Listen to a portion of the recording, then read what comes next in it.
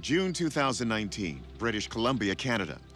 Businessman Jim LaRock is enjoying a day on the shore of Lake Skaha when suddenly, out of nowhere, I just heard a swoosh, swoosh, swoosh sound.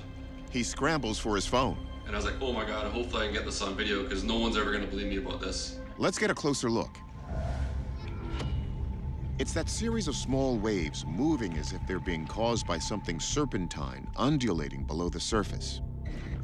Jim believes he's just captured more than waves.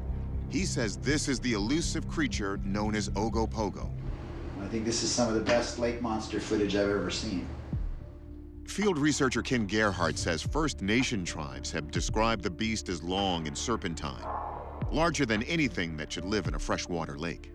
This is exactly what hundreds of eyewitnesses of the Ogopogo have described.